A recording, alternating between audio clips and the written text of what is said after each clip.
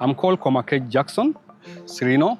I'm a civil engineer in UNOPS, where last year we completed 115 kilometers of road funded by the European Union in the Greater Barkazal in South Sudan.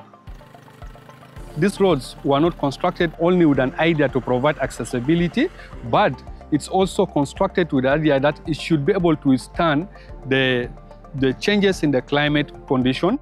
Most of the areas are experiencing flooding, which has reduced accessibility. Construction of roads with the proper drainage structures ensures that the roads are in place throughout the season. Roads might not look so good to other people, but the big question is, how do you access school? How do you access hospital? How do you access agricultural areas so that the agricultural goods can reach the market? How do you ensure the safety of the people in case there's insecurity? How do you get a health person to the hospital?